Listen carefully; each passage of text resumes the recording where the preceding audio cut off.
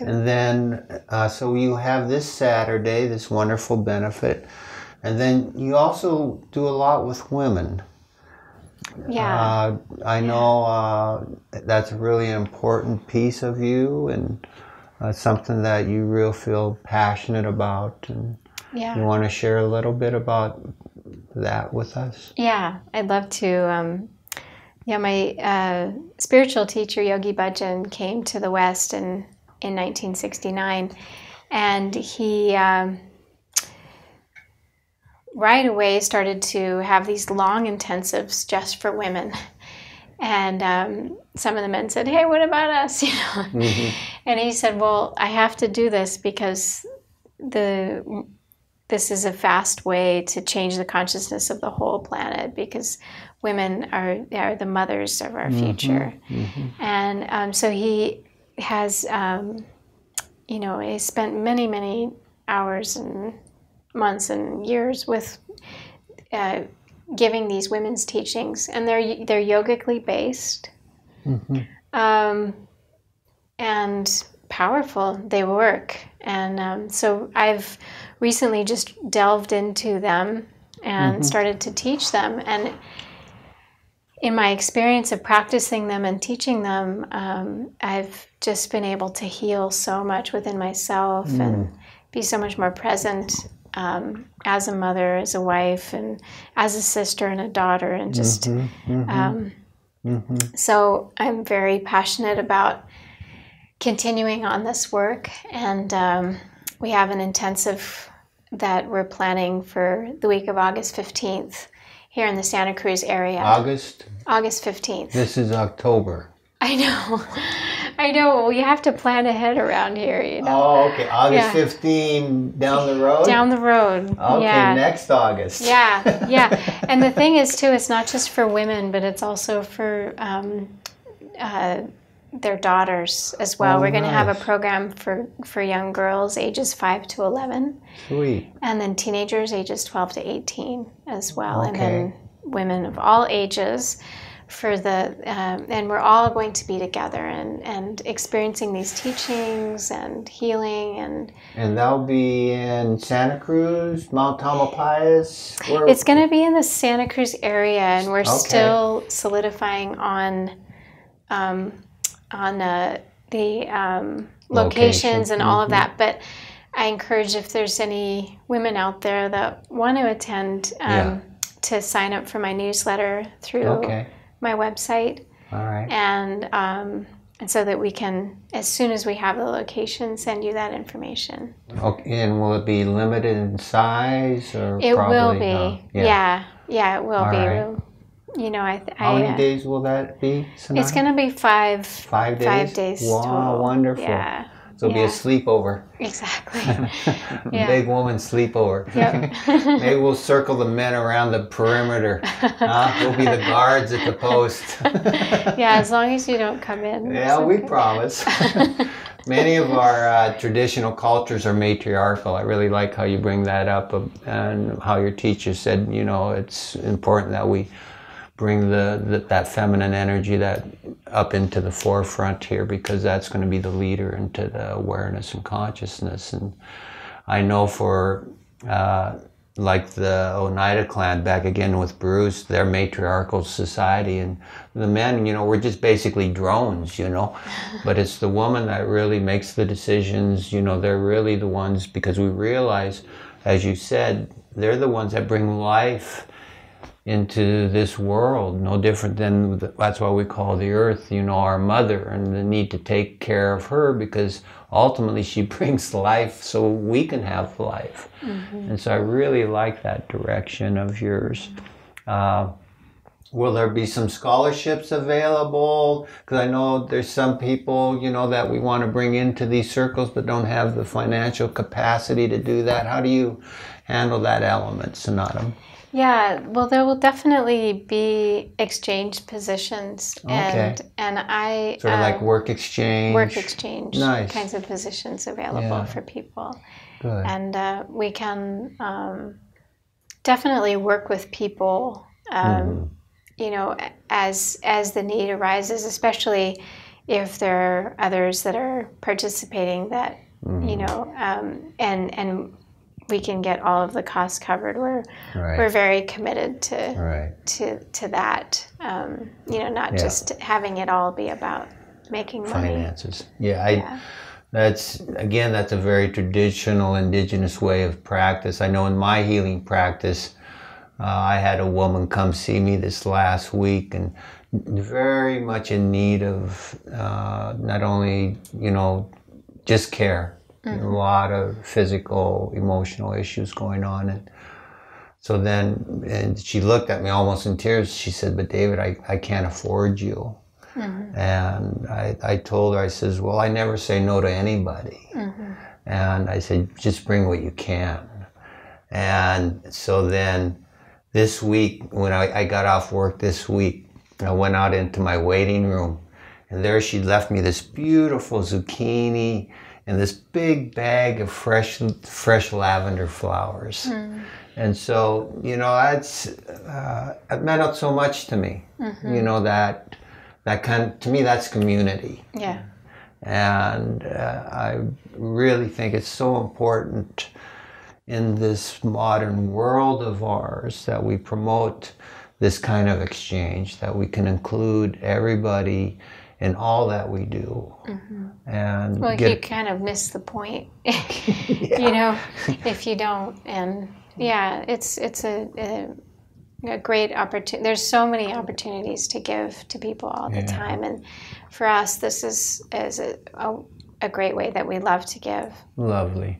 So we have a number of ways people can come join you. Yeah. They can come for your meditation in the morning. Yes. At what time in the morning? Well, 3?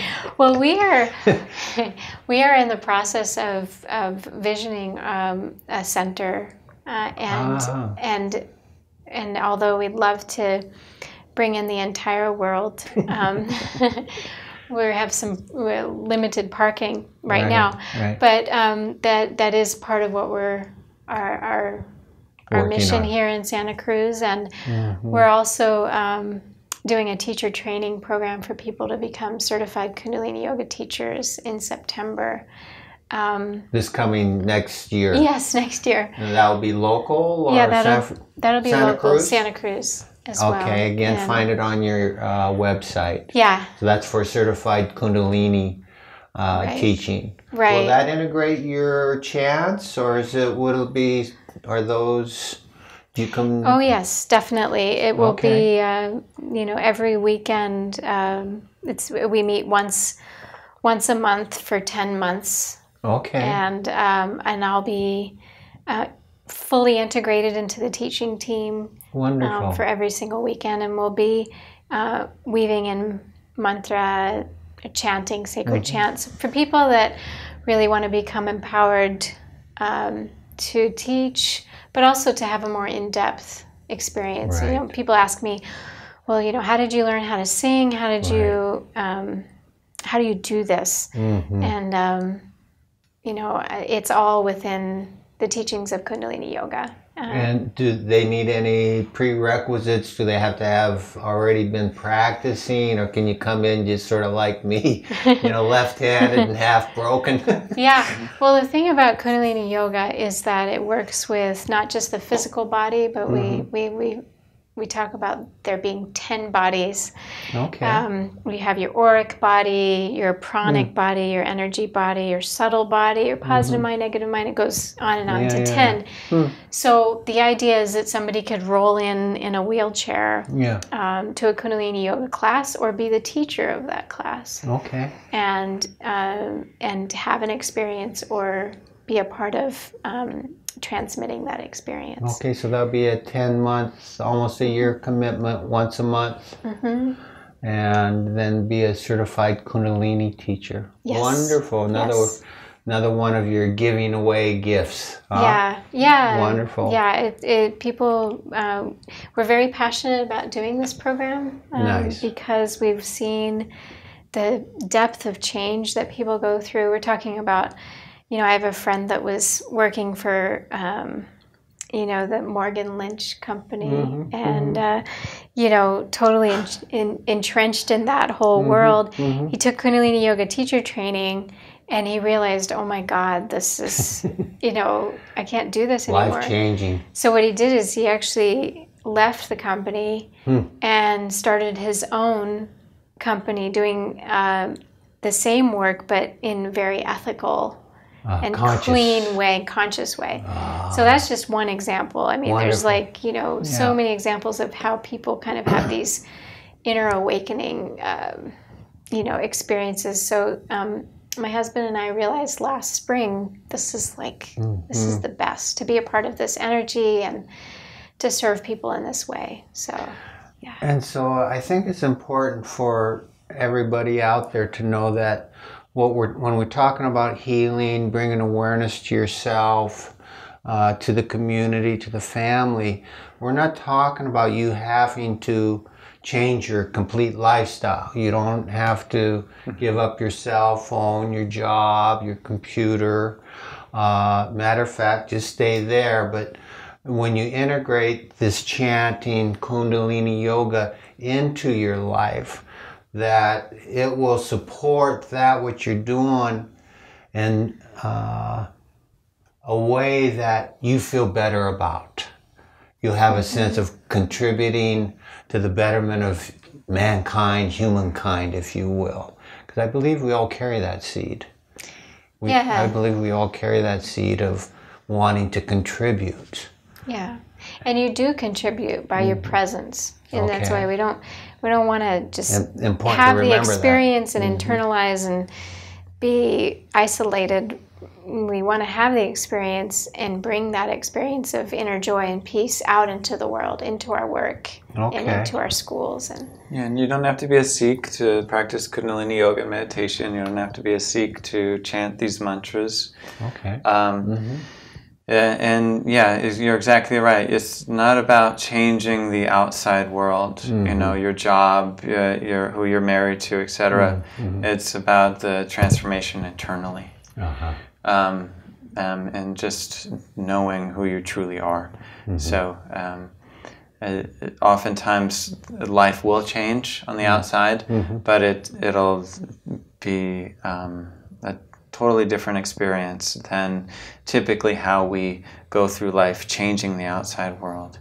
All comes from an interior space, and it's magical to watch how that unfolds from that place. It's like just sort of a natural, organic process, right? You don't have to try to get somewhere or accomplish something, or what am I doing wrong? My mind's still just going 100 miles an hour, as if, like I have clients come to me and they say to me, David, I can't make my mind stop. I says, well, you're not supposed to try to make it stop. You know, let it play out. Just sit with it. Yeah, there you go. So that's what I'm hearing. It's sort of like when you plant a garden, right? You plant those seeds.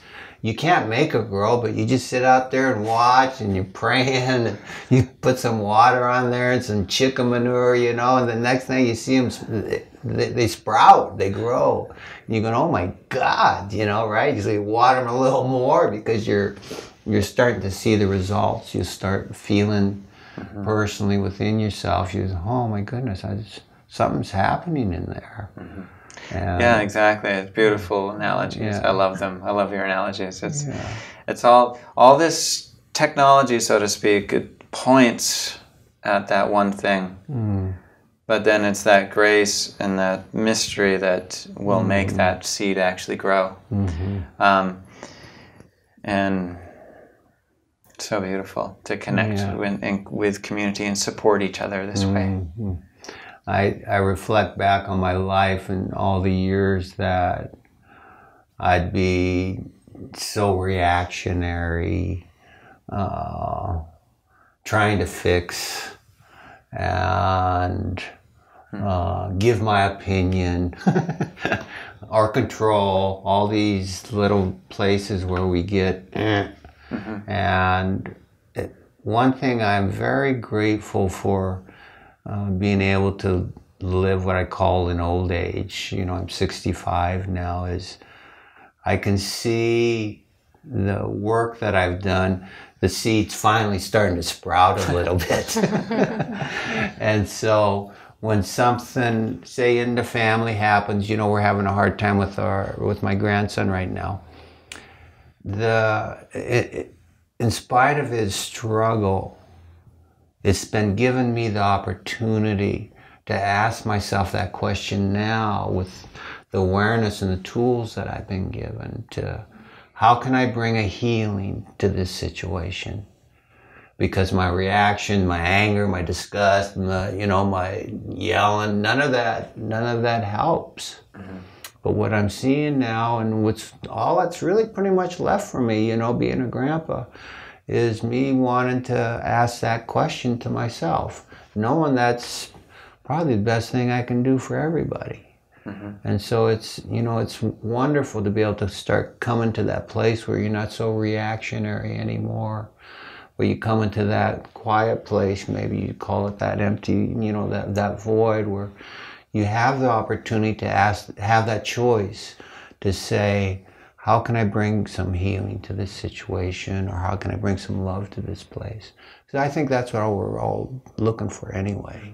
Mm-hmm. It's that acknowledgement and to be loved, and mm-hmm. we all have our broken parts, like Snatam, you said, we're broke, we're not perfect. Yeah. And how can we identify those places that maybe we can water that garden a little better, become that better person. And so anyway, with that, we're going to be closing today. We've been talking with Snatam Kaur and her husband, Sopurkh. Thank you, Sopurkh. It's a beautiful name. Thank you. And Snatam has a new CD out called Light of the Nam, Morning Chants, and they're moving in the direction of offering more classes, some home course study programs. Yes. And so go to her website at snatamkaur.com. You can find all the details. They also have a wonderful benefit coming up Saturday, yeah. Thank you. San Francisco, yeah. October 18th at the North Theater, San Francisco. If you want to buy tickets, go to Snatam Kaur's website. You can get more information there. Yeah, or Bright Star events. Our Bright Star events. Yeah. Look forward to next year. We got some women workshops in August. And we got a Kundalini yoga teacher training program in September. So a lot going on. And maybe in closing, you'd like to maybe just close it with a little closing chant. And thank you so much for opening your home to us. Yes. Thank you. I want to give a big hug to Clay Schmitz, our video producer. My daughter, Kasha Kukkola, who's actually been listening to Snatam Kaur's chants for years. And she was so nervous coming here today to actually be able to say hi to the two of you and to actually be able to meet you, and hopefully she'll be joining you in your workshops. So with that, blessings to all of you. Find the goodness in life. Greet that morning sun with a hello, and learn the lessons that need to be learned in that good way. But remember, love yourself, love each other, love thy neighbor. Thank you. Thank you. Thanks.